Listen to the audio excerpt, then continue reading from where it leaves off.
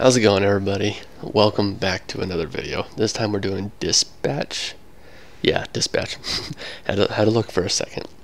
But as you can tell by the title and I'm going to tell you guys a story that I got bit, in quotations, by a rattlesnake.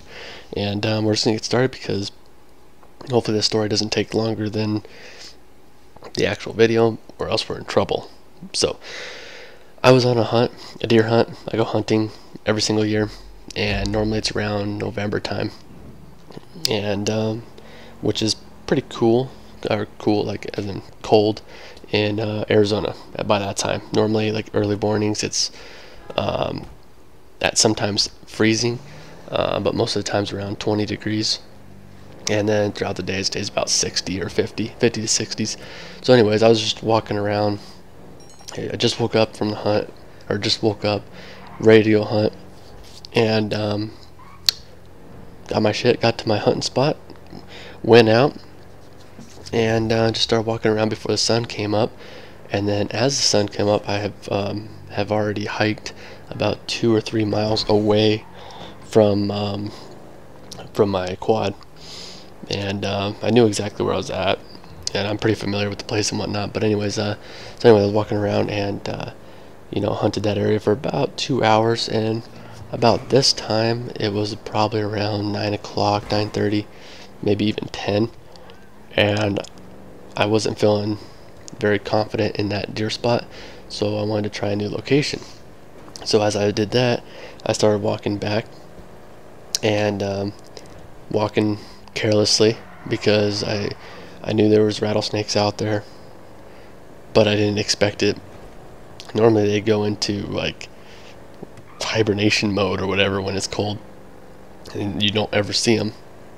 And so I'm just walking around carelessly, and I can't remember the name of the cacti or the cactus, but he was sitting in there coiled up, actually headed to it.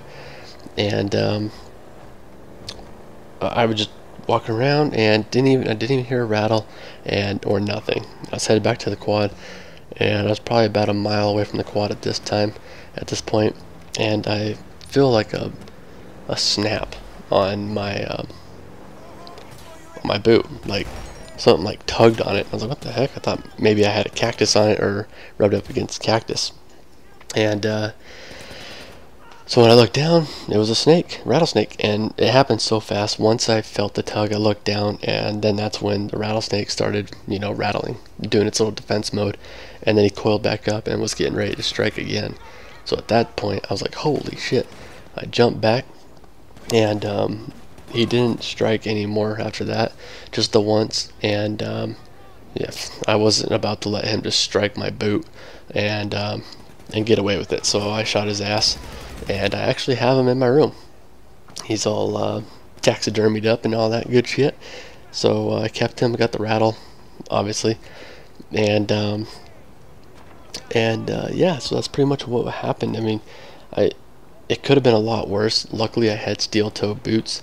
I still have the boots, and I believe the picture is on my Instagram, like far ways down, but you could find it. It's like one of my first few posts I put on the page, I believe. But if I can find it again, I will upload an update picture.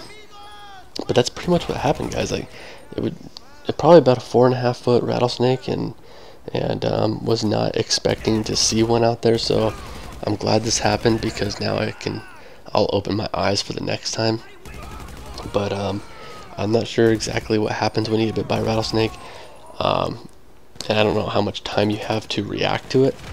But being a mile away from the quad, probably about 8 miles away from camp, and then 30 to 50 miles away from like the nearest hospital, that could have been pretty bad for me. Maybe I don't know how my body would have been immune to it, or how I would have reacted to it. But I mean, the point is, you just gotta, no matter what, if it's freaking snowing out there, you gotta pay attention to your surroundings, because something like that could be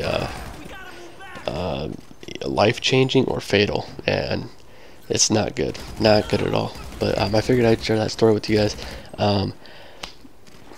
and hopefully you enjoy it. But like I said, if you're out there, whether you're hunting, hiking, exploring, whatever you're doing, just keep a